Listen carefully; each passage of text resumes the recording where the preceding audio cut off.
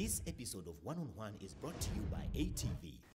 Let's talk about curves, weight, African women, and that whole weight issue because it's a big deal. It is a big deal. And I just want to say right now that your weight does not define you. You must embrace the body that you were given. It's one thing to be healthy, it's another thing to be sick. Yeah, but how do we interpret that when we see all these model shots of you guys in Milan and they all like picture perfect thin? Well, let me just first say Photoshop is everybody's best friend. So don't believe everything that you see, especially for So what Tracy's doing is the real deal. There's no Photoshop here. This is the real deal. And that's okay. Oh, I'm seeing the contours beginning. Yeah. Dun, da, da, da. She's on cheeks. Very Wow. in. Very Kim Kardashian, but it's okay. Nice. It really does do wonders for the face. Not Kim Kardashian, the cheeks. Indeed. Okay, so weight isn't a big deal to you. It's not. Healthy is. Yes, healthy is more important to me than being thick thin or being. Did you have to watch what you're eating when you're in Milan? Oh God, no. Why would I do that? You're in Italy. It's like pizza, pasta everywhere. Why So you ate what you wanted? I was going crazy. What's your I went favorite to food? I love the Napolitan pizza. That's my favorite. With a beer? No, not with beer. Beer is the one thing that I do not condone. With a wine? It gives you a belly, but with lots of wine. Lots of red wine. Yes, indeed. Well, we kind of just jumping to that subject. You know, there's a lot of abuse here. We don't use, we abuse. But you kind of get in Europe that there is a different sort of mindset to. Totally, I agree. I think for them it's more of it's something that they do to enjoy, not so much that they do to disconnect from life. Right. Here it's about letting go of your problems and forgetting your worries and being somebody that you're not, just letting yourself go free. Right. There it's more about relaxing with friends, enjoying company, enjoying the food. And So I'm that's loving the this whole contrast. side because you worked out life. Now listen to this. You saw a little lady walking on the road and you picked her up and here she is today. Isn't that amazing? It is amazing. Ta-da! I mean, she's gorgeous. She's just, even without the makeup, she is really, really beautiful. And I Does just she want to talk? Hello? Noku? Yeah. Noku talks. She's actually studying finance at university. It's amazing. So you can have beauty and brains. Exactly, and that's the best package too, because you're better equipped to make the right decisions with Right. your careers. So let's just talk, how did you get into modeling from the pageants and, you know, why modeling? Actually, I started when I was in high school. I just used to do pageants and I would win most of the time. Mm-hmm. And then when I moved here to Harare, I never really took modeling seriously because my parents really don't support it. But now, they actually are supporting it because I told them about Haleema. But Haleema Like, just saw you wow. walking down the road, Yeah. right? Isn't that crazy? What got your eye? You know, I think for me, it's trying to shift from what we have in the industry at the moment, which is very saturated with non-models. And by that I mean it's people who have been told what a model should be, and it's not really what a model is supposed to be. And so you find that the people we have in the industry, sometimes they lack the experience or they lack the right knowledge, or they've just been forced into it because of family situations, or they think they need it. So you're going back to passion right now. Yes. Almost purpose and passion combining. Exactly. And it's important for somebody to groom them so that they can get jobs outside of Zimbabwe.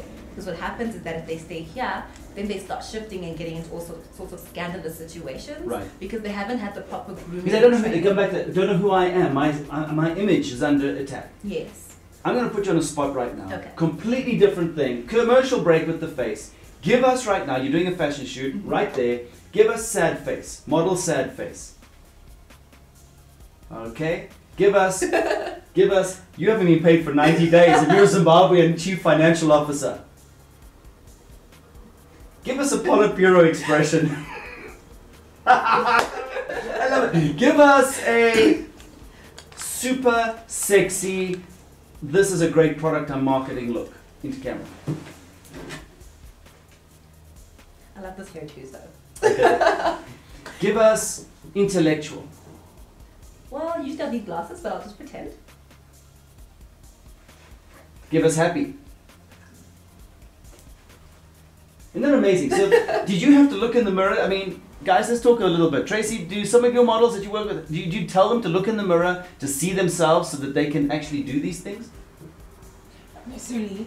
It has to come out naturally. It's got to be natural. It has to be natural. I agree. The model has to know their body and their face. And once they know their angles, it's easy for them to kind of mimic different kinds of emotions. So looking at your face structure, you have to see, are you better face on, are you better 3/4, are you better with half? And once you know those things, you don't have to actually sit there and practice. We do encourage it, but the problem with practicing in the mirror is that you can see what you're doing. When you're on set, you can't see what you're doing. So it's important to have somebody to also bounce off of these things off of. Whereas in other people's minds, in the other agents' minds, they want them to practice in the mirror, and the mirror does not really help you. It actually hinders you because it forces you to look and see where you're going wrong, and you can't do that on set. You need experience. Now I'm going to go to what everyone wants to know. Let's talk about dating. Okay.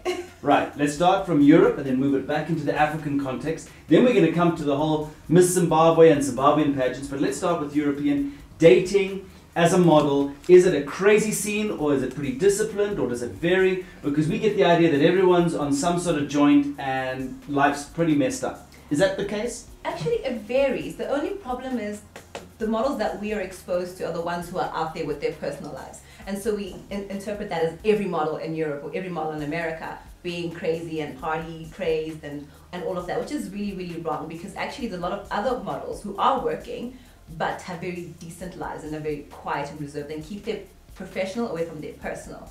And they lead very, very respectful And they can have lives. happy relationships. Indeed. Monogamous. Some of them are even like married? close to marriage or married, and their spouses support their careers. So it just kind of depends. But we're exposed to all the fun stuff, of course. Right. So we don't know that. Yeah. Africa. Oh, Africa. Yeah, it's crazy here. It's really, really crazy. Most models are single or are serial daters. Well, I don't know if that's... Serial daters.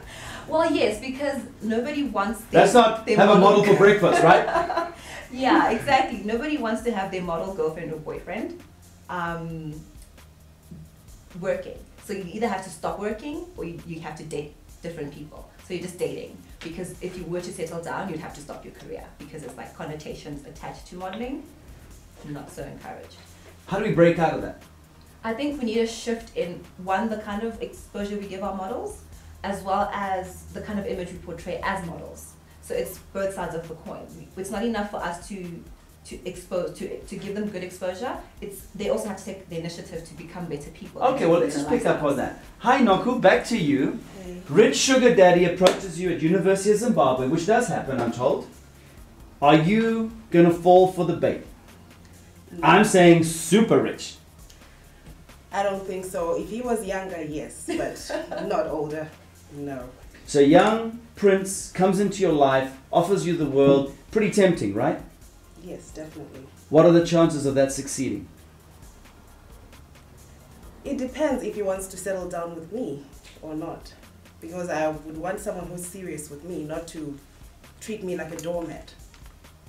Now, let's ask you a question, and I'd love the viewers to have your response. If you're a beautiful model and every guy in Harare or in Abuja or anywhere else sees you, wants you, basically physically as well as the emotional and mental side, the same way he gets you is probably the same way he's going to get his next conquest, right? Yes.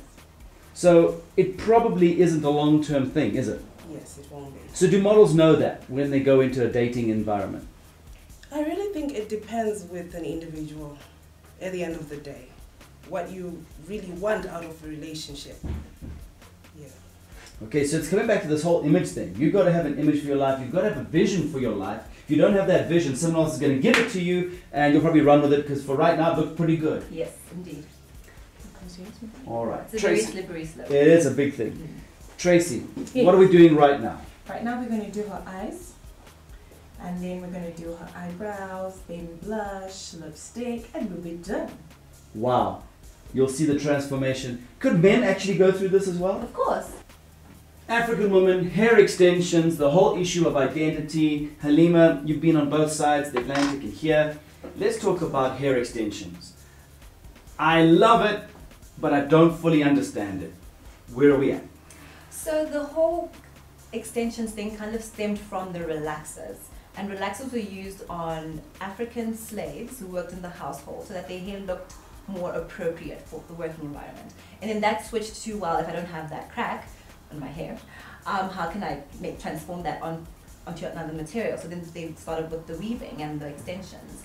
And now African women have gone into this whole Brazilian, Peruvian, Mongolian craze, and everybody wants this 21-inch extension added to their hair. And there's nothing wrong with that if you're doing it. It's fashion. Yes, it's fashion. It's where the trend has gone. Exactly. But your another mama thing never to- had that. No, and she never will. She hates extensions with a passion. Thank God. But I think it's important to realize that if you're using it to mask your identity, then you need to take a step back and ask yourself why. Because you don't need to have that long lustrous hair. You weren't born with it. And it's not, there's nothing wrong with that. You need to embrace your curls, you need to embrace your natural hair. And I know people probably think, So Tracy, that's your natural hair right now, right? Yes. Do you wear extensions? Not anymore. Why? I've decided to have a new identity. I love myself for who I am, the African woman that I am. So I don't have to curl my hair, I don't have to put chemical. So yeah, I actually went bald. So my hair is quite actually growing from since I cut it bald.